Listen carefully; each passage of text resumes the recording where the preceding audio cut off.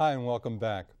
During the second part of the program, we'll be talking with 4 federal probation officers about their experiences in supervising and managing gang members. Now specifically, we'll examine the identification of gang members, issues associated with risk control and treatment, and officer safety. Each of these officers is from a different part of the country and brings unique perspectives and practices. We're using this broadcast as a forum for sharing their ideas with you, but are not advocating one approach over the other or advocating one approach as more correct than the other.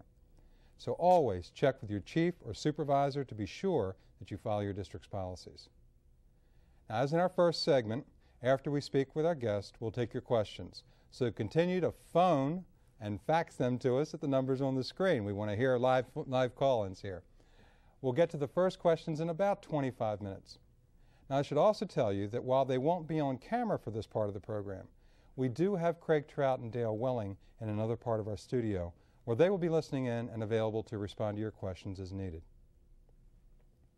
With us for this part of the program are Victor Casillas, a supervising U.S. probation officer from the Western District of Texas, Tom Miller, U.S. probation officer from the District of New Jersey, Rachel Scott, U.S. probation officer from the Northern District of Georgia, and Darrell Leary, a supervising U.S. probation officer from the District of Nebraska. Welcome. Glad you're all here with us. Let's start by giving our audience an opportunity to learn just a bit more about each of you. I'm going to ask you to simply describe your experience with gangs in the districts that you come from. And Darrell, I'm going to start with you. Experience with gangs in the District of Nebraska? I'm from the District of Nebraska, as you mentioned. I've been in service since 1974. In Nebraska, we have various street gangs, including white, Hispanic, and black street gangs. But we also have a chapter of the Hells Angels. So we have a good variety of street gangs in Nebraska. Okay. Tom, how about New Jersey? Well, like I've said before, we are the melting pot in New Jersey, and we have a wide range of gangs and experience with gangs, from Asian gangs to Russian organized crime, bikers, some neo-Nazi factions, and your more traditional black street gangs, the Bloods, the Crips, the Five Percenters. Okay. Rachel, how about Atlanta? Atlanta's a lot like Tom's district in New Jersey, and we have a wide variety of street gangs, the biker gangs, Asian gangs, Latin gangs. We also have a fairly large Nigerian fraud ring percentage in our caseloads, which I've dealt with, specifically the Nigerians and the bikers and a few of the black street gang members. Okay. And finally, Victor, San Antonio. Well, the Western District of Texas is a pretty large district, and we have several large metropolitan centers. So we have a variety of offenders. For example, in the San Antonio Division, we have about 600 street gangs. Maybe about 12 of those are really hardcore gangs. That's the headquarters of the Mexican Army, which you've heard about earlier, the Texas Mexican Mafia. In Austin, we have the Latin Kings, the Texas Syndicate. In Waco, we have the Dirty White Boys. In our El Paso division, we have the first prison gang that we believe is going to become the first major international prison gang, and that's the Barrio Azteca. Barrio Azteca. Barrio Azteca. And basically in San Antonio, we've been tracking gangs since about 1986. Wow. So I guess it's safe to say, the better question for you is, what groups don't you have in Texas? Good start. Thanks for that additional information, and we're getting ready to move on to our first topic. Great.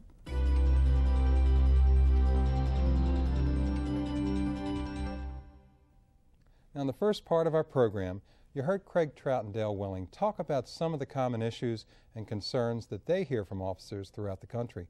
And one of those concerns was how to identify gang members. Tom, I'm going to start with you. Identification. You've got an individual on your caseload you suspect is a gang member. What do you do to try and identify them as such? Well, ideally, Mark, you're going to start in the probably the pre-release phase of the case, when the person's still at the institution.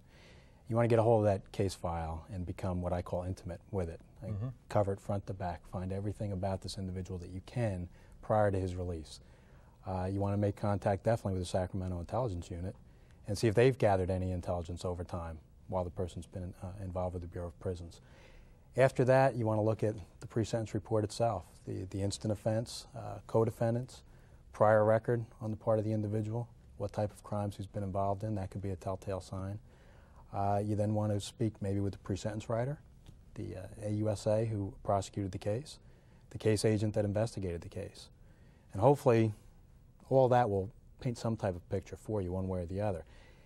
In addition to that, you can reach out to your law enforcement sources in the community, state and local law enforcement, where they might be more expert in the area than perhaps the case agent was, and could give you a better idea, has this person been identified in our area as a definite gang member? So your point about the criminal, the offense focuses on, or goes back a little bit to what Craig Trout was talking about earlier with the criminal behavior versus visibility issue. Absolutely.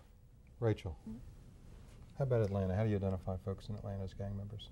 Well, to continue on what Tom said, all of those issues, and additionally, you know, there are times you can just ask the defendant.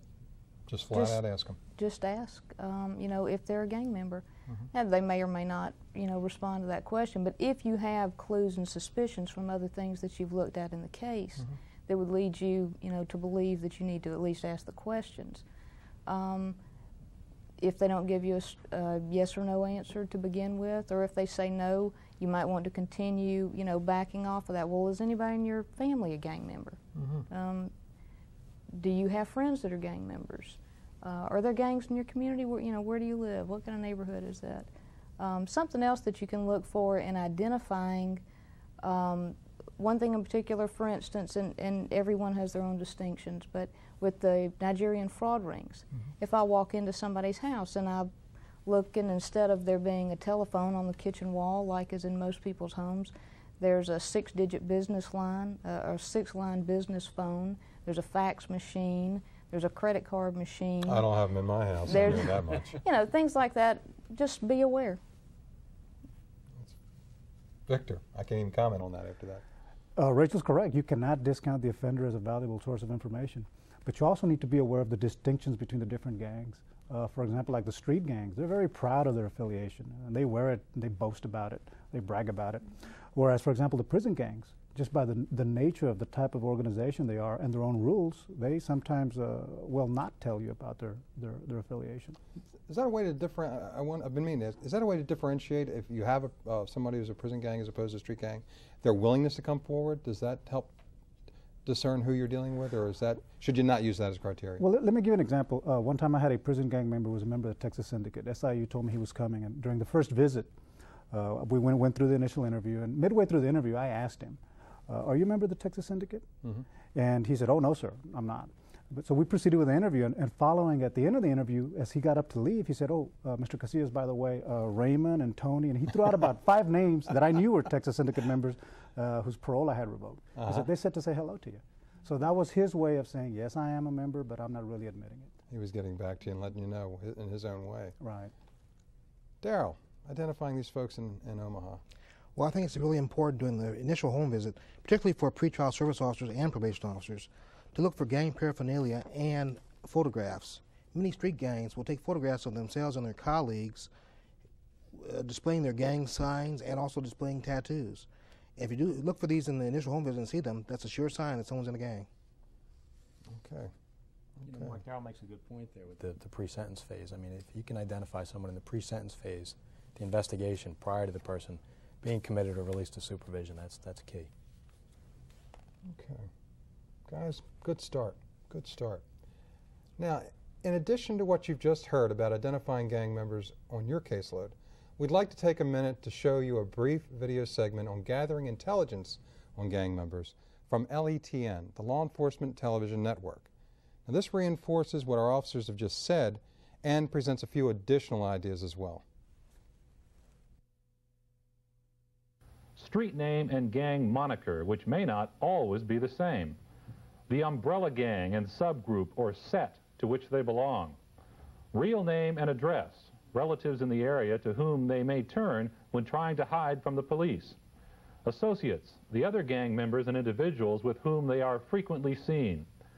Vehicles, make, license number, color, and any identifying characteristics. Criminal record, if any, with photos if they are available. And physical descriptions, including dress habits and especially any tattoos that may indicate gang membership.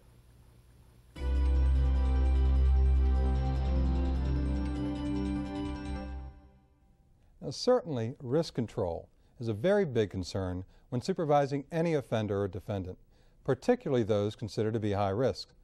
But before we talk about what the risk control issues are for probation and pretrial services officers when supervising gang members, let's hear what our online participants said about this topic. Denny? Thank you, Mark.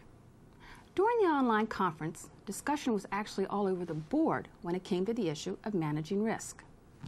Although the majority of the participants indicated their district did not really have a gang policy per se, everyone shared the tips, techniques, and practices they use to manage these cases. Now, many mentioned they rely heavily on local law enforcement agencies and task forces, in many cases using their databases to obtain identification information. A pretrial services officer noted he often uses a third-party custodian as a requirement for bond when dealing with high-risk defendants, such as gang members. Other participants mentioned strategies such as requiring non-employed offenders to call in every day and explain what they did to look for a job, or requesting a copy of an offender's visitors list from the institution where he or she was incarcerated. Several officers indicated they use special conditions that prohibit offenders from wearing colors, associating with known gang members, or carrying pagers. You know, Mark, these are just a few of the ideas that participants shared during our online conference. Well, Denny, thanks for that. And we're going to turn the question around now to our four panelists. Victor, I'm going to start with you. Risk control and treatment. You heard them talk about issues of third party, early morning home visits, what have you. Sound familiar for San Antonio, and what are the risk control issues that you deal with? Well, in essence, when you're dealing with a gang member, basically you're dealing with the typical risk issues that are associated with any case, except they're magnified. So if you look at your page 2 of your initial plan, where you have your techniques that you use for controlling it, you're basically doing the same thing. You're just carrying it a little bit further.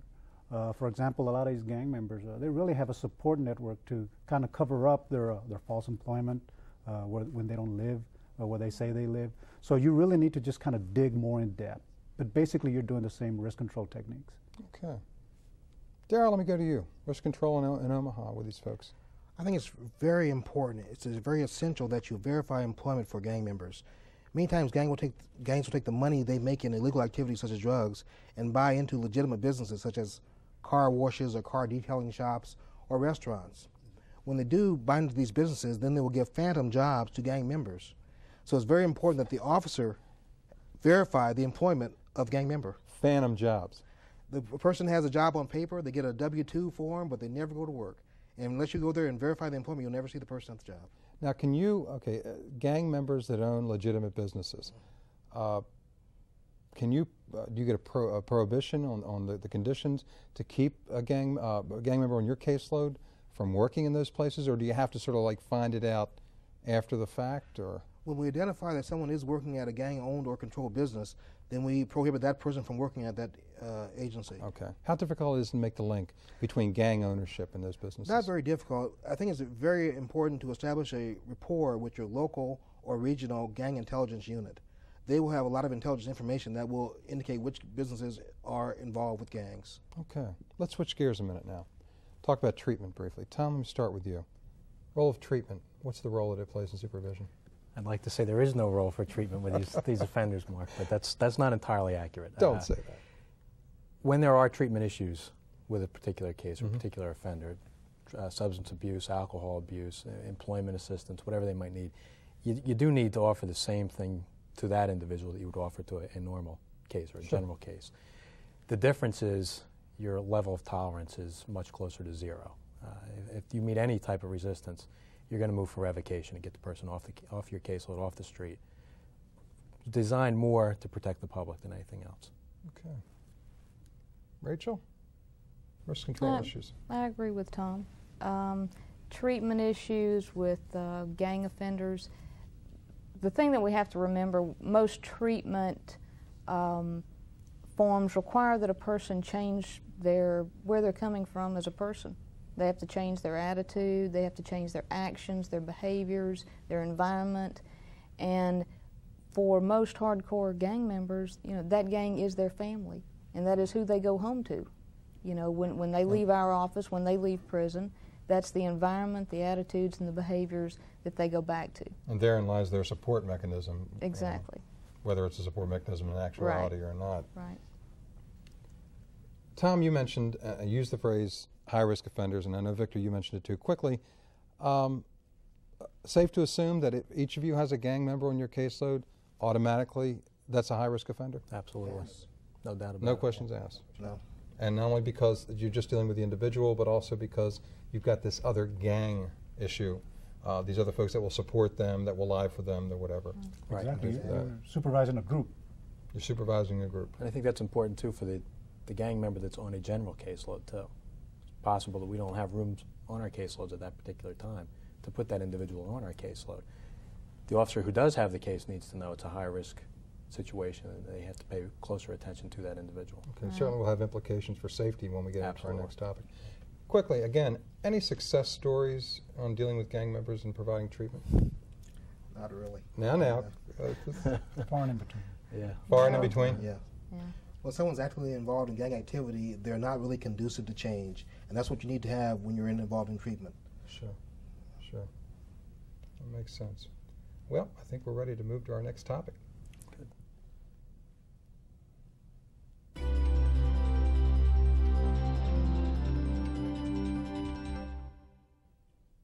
The topic of officer safety has surfaced in every discussion on gangs that I've had with these folks since we first began planning this program. Now, certainly most would agree that good safety practices are called for in any situation, regardless of whether you're in the office or the field, and regardless of whom you're supervising. Yet in our discussions on gangs, safety continues to be an area that generates a lot of discussion. And this was especially true with our online conference. So let's start this segment and go back to Denise Orlando Morningstar with our final report from the online. Denny. Thanks, Mark. Differences among district policies and allocation of resources really came out in our discussions on officer safety. For example, many participants talked about partnering in the field, whereas others indicated they primarily go out in the field alone. Some officers mentioned they wear casual attire when conducting home and employment visits. Others said they must wear professional attire at all times. Now, despite the differences in district policy, it was really fascinating to hear our participants discuss strategies for officer safety. For example, driving by a house and kind of scoping out the environment before getting out of the car, making sure you're not wearing gang colors when you're in the field, scheduling early morning home visits, or coordinating your reporting days so you don't have rival gang members sitting in the reception area at the same time. But the best advice had to do with attitude. As one participant reminded his colleagues, it all starts with you and being prepared. We should never let our guard down, never be in the white zone, no matter how well we think we know the offender. I understand our guest panelists have a few additional comments on officer safety. Well, Denny, they sure do. And we're going to begin that discussion, and I'm going to go to Darrell. Put you on the spot. Let me, don't jump ahead now. Give me a minute here. I got my shtick to get in here. We heard from Denny about the comments about partnering, about the practicality of early morning visits, what to wear. Certainly attire is always a big issue. Above and beyond the safety issues that we normally hear about, and we presented them in Federal Judicial Center programs. I know districts have the ongoing safety training. They talk about these normal concerns. Above and beyond the things that we generally talk about, safety considerations dealing with gang members from Omaha. Officer safety is paramount. Whenever you think about gangs, you have to think that whenever you think about gangs, there's drugs and guns involved. So whenever you see a gangster, think there's going to be guns around somewhere. Your offender may not be the one having the guns. He's a felon. But someone else, maybe a wannabe, may have those weapons. But they're always going to be around when you're dealing with gang members. So particularly when you're doing home visits, but also in the office, you have to be very observant. When you go to do a home visit, perhaps you want to drive around the block first and see what the atmosphere around the block is like. You might want to see who's in the neighborhood, how they're acting. If you see a group of people that may not be friendly, you may want to not do the home visit at this time. You may just want to drive away. Furthermore, when you stop to do the home visit, you may want to leave your car 2 or 3 houses up, not directly in front of the house where you're going to do the home visit. If you're going to do a home visit at an apartment complex or a high-rise, what you may want to do when you get out of your car is look at the rooftops. See what's around you before you get out of the car and before you go into the building. Okay, Good start. Tom, safety considerations in Jersey. You need to know the offender, and that's true with any case. It's just with the high-risk offenders, it's a little more heightened. You know, what does that person bring to the table? Is there a propensity for violence? Are there weapon convictions in the background? As Victor mentioned before, the network, is there gang members in or around the area living with the individual, family members that are inclined towards violence? To follow up on a couple of things that Darrell said, when there's a group of individuals maybe in a certain project that you're going to, and they don't look too friendly towards you as the officer, maybe a good idea would be to call from the cell phone, call the individual and say, you know, I'm here to do a home visit, but why don't you meet me out at the car? You can walk me in or we'll conduct business out by the car. The other thing, as Darrell mentioned, was looking towards the rooftops, the higher floors at the buildings you're going into. If an individual maybe has nothing to do with your offender, somebody that just lives in the area, but has a problem with law enforcement, identifies you as a member of law enforcement, they might be willing to throw things off the rooftops or out of those top floors, heavy objects, cement, garbage cans, whatever, just for the sole purpose of inflicting, you know, bodily injury. Making your day just not too darn Absolutely, enjoyable. that's right. Victor, safety issues in San Antonio? Well, you know, I'm a big believer in firearms training and safety programs and such, but I really think that when you're dealing with gangs, what you don't know is what can hurt you. Before you even hit the street, you really need to be familiar with the case, and I mean in an in-depth way. For example, your offender you might not have a problem with the offender, but what about his brothers? Are they members of the gang? Are they part of the gang? What's going on within the gang itself? Gang dynamics are very fluid. Things are always moving, alliances shifting, even factionalism within the gang. You need to be aware of all these things before you hit the field. Okay. You have a good story in terms of knowing your offenders, knowing the culture. I think we have a few minutes and remaining. I'm going to ask you to tell the folks that story. Well, it was during Fiesta Week. I don't know if you guys are familiar with Fiesta Week in San Antonio, but basically we have Fiesta Week all the time. It's a one-week party. But I had attended Fiesta Week with my wife, and we were going home, and we had to go through this kind of desolate little park, the Hemisphere Park area in San Antonio. And as I was crossing this park, I ran into a Texas syndicate captain that I had under supervision with some of his bodyguards. And as I stood there talking to him, my wife sat down on a park bench, and she was surrounded by his bodyguards. And normally you might think, well, this is a threatening situation, but actually it was a sign of respect. While I was talking to their boss, they were kind of guarding my wife. So that's the way I interpret it. But you also need to be familiar with the culture of the gang per se. And again, all the gangs have different cultures. I've heard the story a couple times, and I wanted our audience to hear it. I think it's a fascinating lesson, and again, knowing who you're dealing with. Rachel, I'm going to give you the opportunity to have the last word on this topic. Well, I would bring out a couple of points. Number one, we need to remember that when we're dealing with gangs, law enforcement is at the bottom of their list of people to respect. And number one, you represent law enforcement.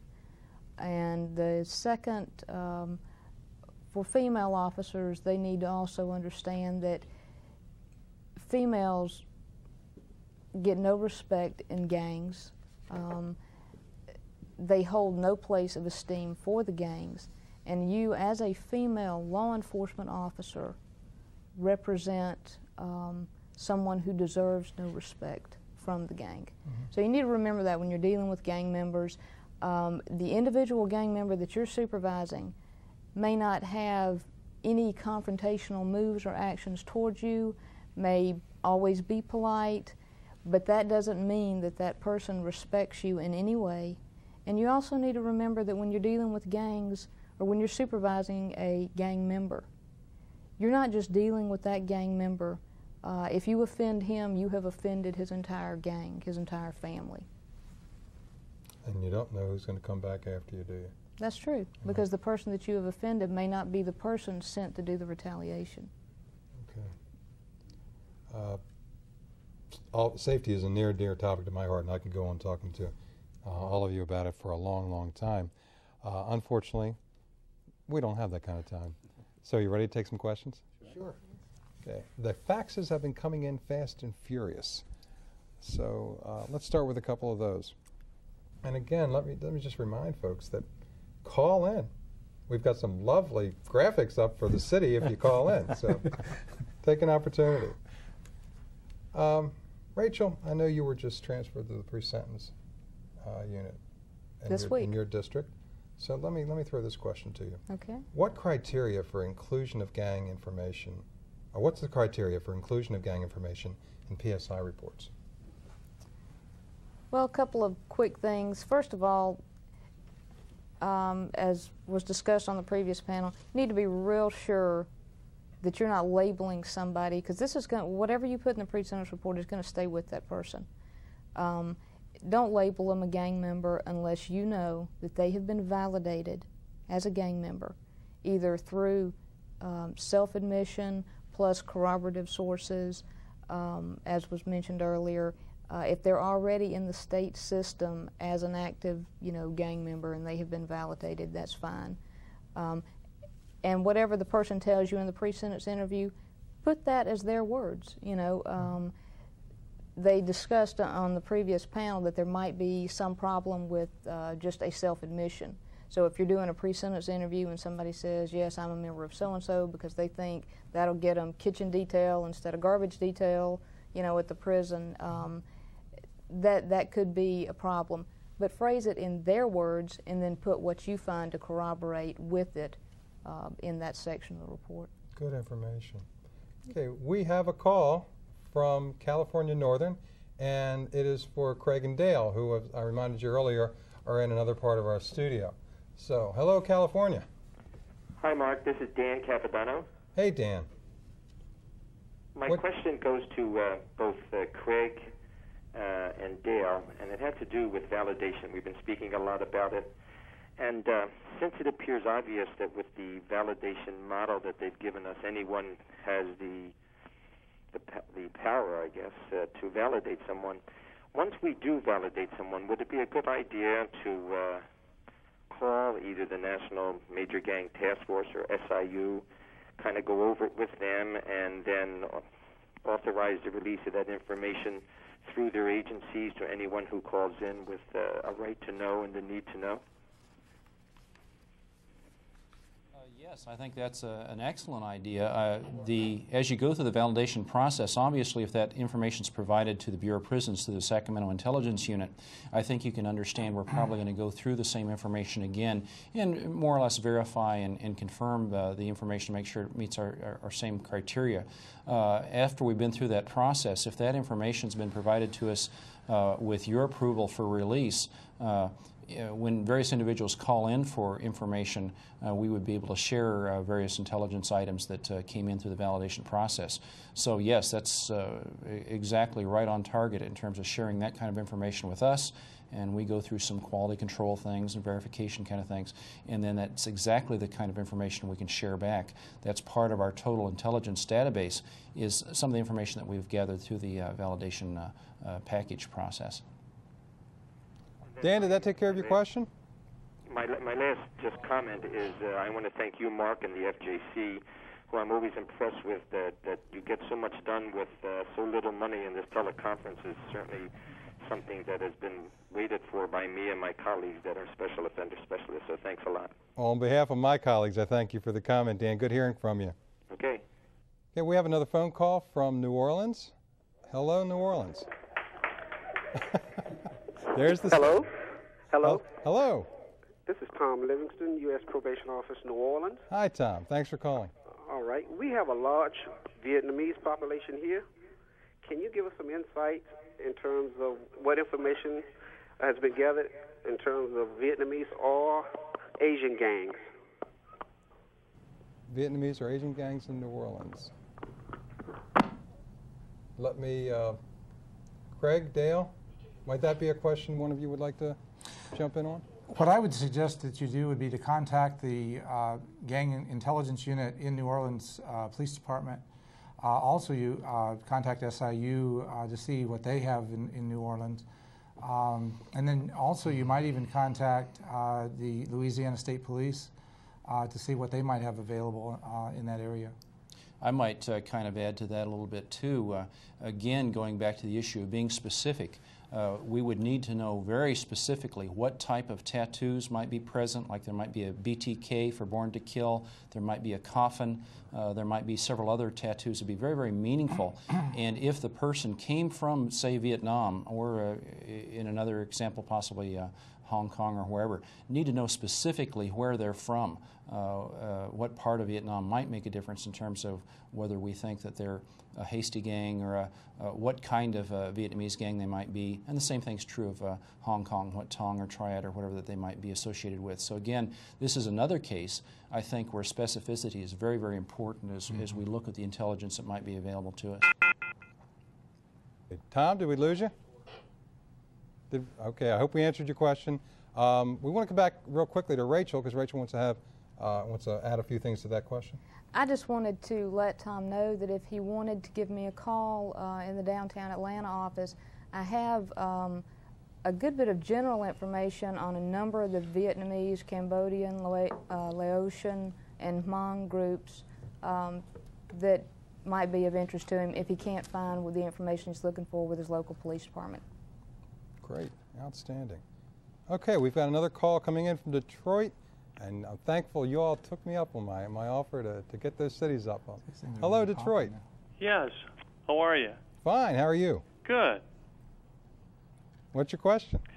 My question is, if gang members have little respect for law enforcement, and probably less than that for female law enforcement officers, are we placing our female officers at a higher level of danger by letting them supervise gang members? Good question. Hold on, we'll get you an answer. Gee, I guess who am I going to direct that question to? Rachel, take it. I don't think so. An officer presents themselves with the presence and confidence that they carry as an individual, and whether you're a male or a female, you still carry that confidence. And I don't think you're necessarily putting a female officer in any greater danger. The reason I brought those points up was just to let the officers know that even though the person may be being polite to you and respectful to your face, that is not how they really feel about you. Okay, thank you. I agree with you. I just thought maybe you needed to touch upon that a little bit. Thank you. Appreciate the question, and we're going to have Victor wants to jump in as well, quickly. I would just add to that comment that when you're dealing with gangs, really the strengths that you need are competencies as far as the expertise in the gang itself and your attitude toward dealing with the offender, and those things really transcend gender. So really, that's not even an issue. Right. Okay. We have another call coming in from Richmond, and this may be the last call for this segment, but hello, Richmond. Hello. Good afternoon. Good afternoon. What's your question? Well, I understand that all gangs are dangerous, and the different cultural points and activities have a lot to do with it. However, where does the 5% nation fit in? Because I haven't seen any shootings or things of that nature here in the Richmond area. Only in the prisons are they on some religion type set. Okay, we'll maybe ask Tom to talk about that briefly. Thanks for your question. Hold on. I'm not going to speak about the 5% as any type of expert, but I can tell you that it originated in the Northeast. In fact, in New York, I believe. And yes, they do pass themselves off as a religious sect. But in fact, if you speak with law enforcement authorities in New Jersey and probably in New York as well, they're going to tell you it's organized crime, plain and simple. They stand behind the religious facade to do their dirty deeds. They're really just nothing more than organized crime, violence, weapons, drugs, the whole thing. Okay. Caller, Yes. Does that help? Yes, I'm here. Does that help? Does that help your question? Oh, yes, it does. He shed a little light on that. Thank you. Well, thank you for calling in. I appreciate it. Well, you took me up seriously, and I appreciate that again. Thank you for all of your calls and faxes thus far. Now, we have more time in the program. However, that concludes the formal part of our program. Now, we still have your questions, and we want to respond to them. So we're going to take our remaining time and do just that. So don't go anywhere. Hang on there. But before we get to the questions, I want to thank all of my guests for taking time from their busy schedules to be here with us today for this broadcast, and to thank my colleague Denise Orlando Morningstar for her reports on the Gangs Online Conference. I also want to thank the folks at the Law Enforcement Television Network who gave us permission to use some of the footage that you saw in today's program. Also, please note the two special resources that two of our panelists mentioned today: the Sacramento Intelligence Unit, which again is a cooperative venture among the Bureau of Prisons, the U.S. Marshals Service, and Probation Pretrial Services, and the National Major Gang Task Force, which we heard about from Dale Welling. The information about these agencies, again, are listed on pages 20 and 21 of your participant guide. Now, you should have also received a program evaluation. Please use this evaluation to tell us what you liked about the satellite broadcast and what we could improve, because your feedback is very important to us.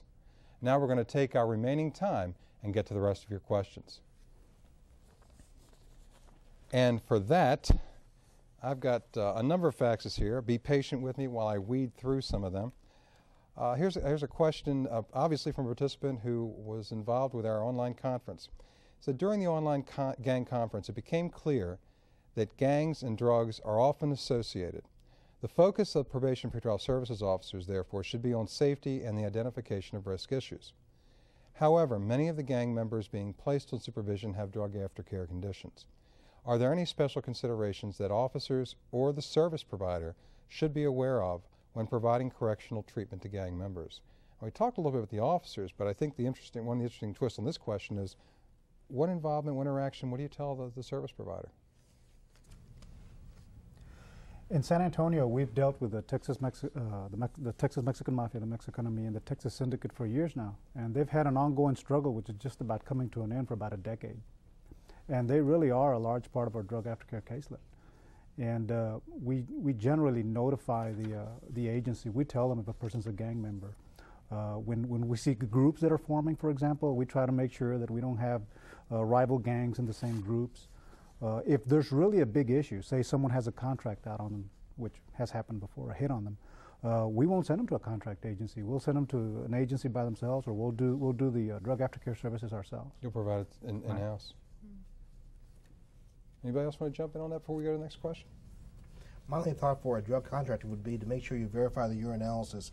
Many times gang members try to fake or submit false urinalysis, so you have to do all the procedures necessary to verify the urinalysis you're taking. The adulteration panels. Right. Is that what you're talking about? Yeah. Okay. All right, we have a call from Chicago. Here we go. Hello, Chicago. Yes. Hi, how are you? Good, how are you? I'm doing great. I have a question pertaining to, is there any validity to what criminologists believe where gang members get up in age, they get out of the gang and are more functional in society? Good question. Let me ask any one of our panel here, and then I may throw that to Craig and Dale as well to follow up. Victor, did you want to? Well, I would just say that you have, again, the distinction between the gangs. For example, the prison gangs are blood in, blood out, or most of them are anyway. Once you join a prison gang, that's it. You're in it for life. You're in it for life. But some of the street gangs, some of the more youthful gangs, there is in some instances, an aging out process where they do leave the gang. They burn out on the street life and they leave the gang. Some do, some don't. Some gangs are multi-generational. But yes, there is some validity to that. You know, you can leave the gang if you're a street gang member for the most part. Okay, good question. Good question. Craig, Dale, any additional on that? I think Victor pretty well hit it on the head, and we both, Craig and I, agree that with the street gangs, the commitment level is not as high as it is with the prison gangs. I think I'd add one thing, though. As the gang members get a little older, get a little more mature, at times they almost have a calming influence on the rest of the gang. They try to keep some of the younger kids kind of in line a little bit. So in my experience, I found that as I'm working with a gang, that sometimes the older members were more responsive to my attempts to interview and frequently gave me better insights in terms of what the current motivations were, what the current problems were. And so even if I think Victor already made the point, it might be blood in, blood out, where they can't actually drop out, sometimes they have a calming influence, and they're worth a little extra time in terms of working with them and talking to them. And then sometimes in the extreme, they're just wanting to distance themselves from the gang, and they may attempt to drop out or may try to look for separation status or whatever. But yes, there definitely is a difference by age in terms of what kind of activity we seem to see. Okay. Chicago, how's that take care of your question?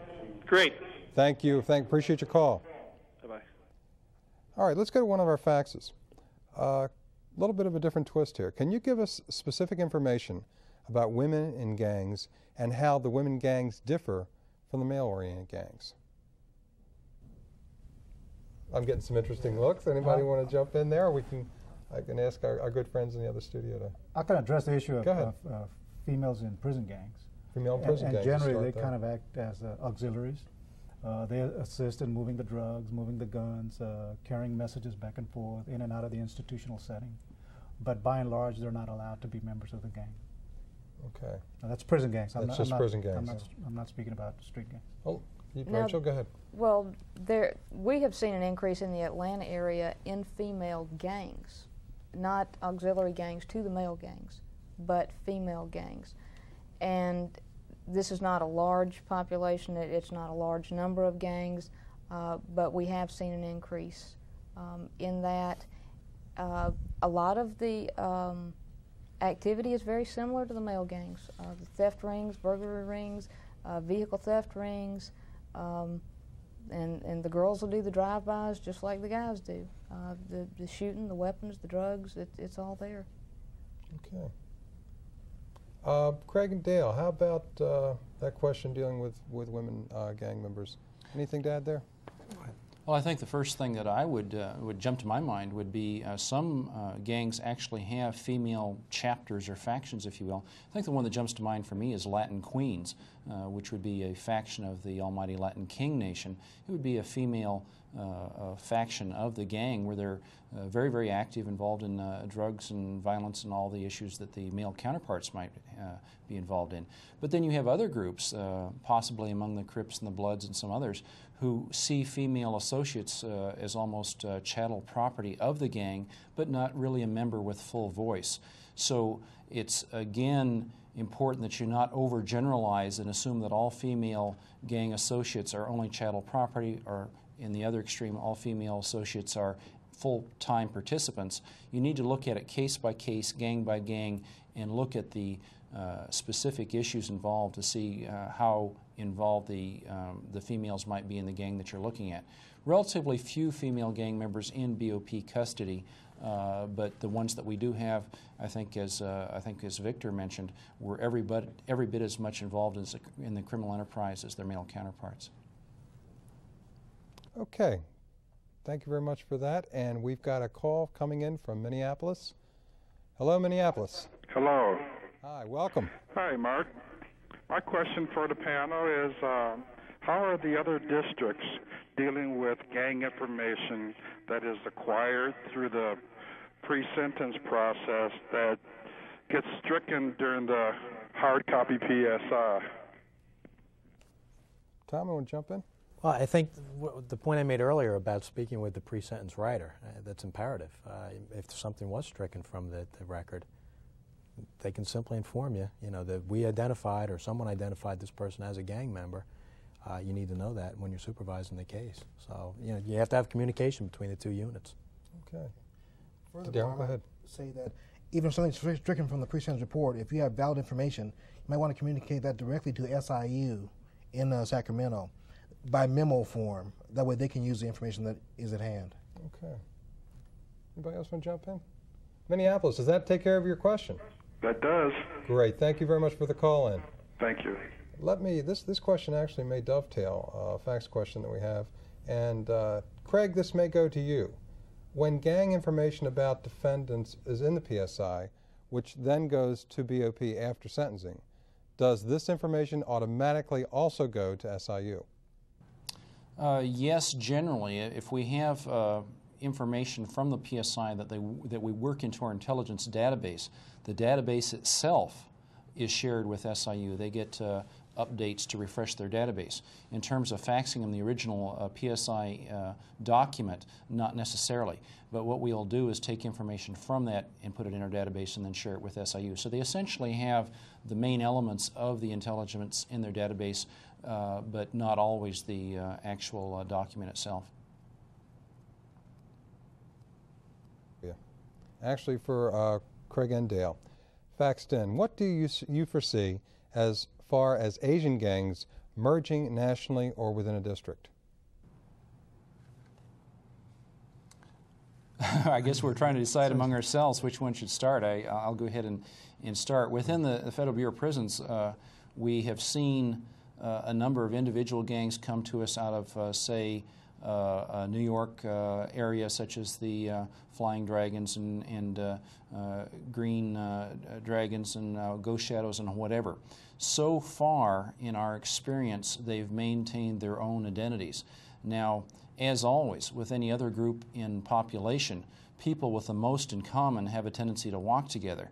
So you might see Southeast Asians walking together and generally cooperating, where you might see Ghost Shadows or Green Dragons or whatever getting along fairly well in custody, maybe even better than they did in the community. But so far our experience is that they haven't merged as such, but they might tend to walk with other individuals most like themselves. You want to add to that, or? I think that what Craig is saying is correct. We haven't really seen on the state levels where the Asian gangs they don't mix and drop their name or whatever. They maintain their individuality, and then they have treaties and they work together. And it's basically what Craig is saying. Okay. And I should be mentioning to folks that where some of these faxes are coming from when they're identified, and looks like that last one was from Minnesota, so thanks, Minnesota, for faxing that in. We've got a caller online from Atlanta. Atlanta? Yes. There's your city. What's your question? Do the SIU and the Gang Task Force have any publications? Okay. Yes, the National Major Gang Task Force, if you call the number that's in the handout, if you're a member of the task force, there is a newsletter. We'll put out officer safety bulletins, security alerts, but you have to be a member in order to get those publications. So that would be one resource for you. As far as SIU, I'll let Craig address that. In terms of the Sacramento Intelligence Unit, they have several briefing materials that they publish on occasion, and if they're in response to your needs, they could certainly share portions of those with you that are in response to whatever your question might be. But in terms of a standing publication that goes nationwide, like every week, every month, not as such, but what they're going to do is be sending you things relevant to your inquiries. Okay, thanks for that. Let me take an opportunity to remind our audience, we originally had planned this additional question and answer period for about 15 minutes, and because of the volume of questions that we're getting in now, we're going to go as close to 3 o'clock as we can. So again, hang in there and continue to phone and fax to us.